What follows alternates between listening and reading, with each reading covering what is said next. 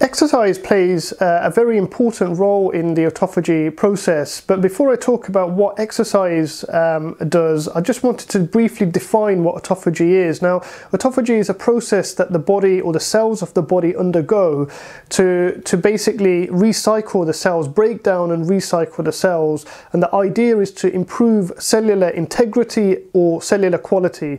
So we constantly breaking down cells in our body, and new cells are being created in that time period, which means that we then have healthy cells and the tissue can function correctly. Now, when we exercise, a number of things are happening in different parts of the body.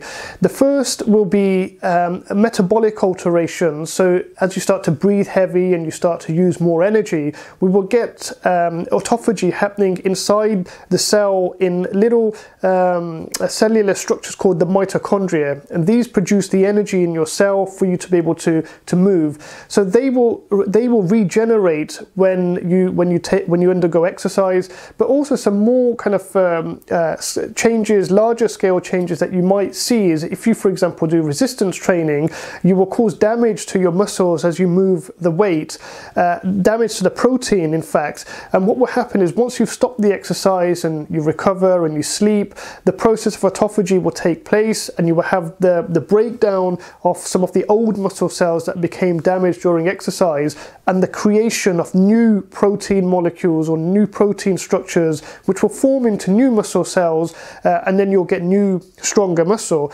And this will happen not only with the muscle or with the mitochondria, it will happen in our blood vessels, it will happen in some of the other biochemical pathways that are involved in maintaining the actions of the cells. And all of the autophagy process helps to improve, as I said before, the cell quality, and that's what contributes to the process of increased endurance after you've done exercise training, and also contributes to better glucose control as well. So, you know, the process of autophagy is likely to contribute to new tissue growth in the muscles, in the liver, etc., and that will help to regulate the glucose levels that are going to be in the bloodstream as well. So it's a very important process. There's lots of research that's going on about autophagy. We still don't fully understand all of the processes related to it, but what we do know is that exercise does have an effect on several different areas to try and improve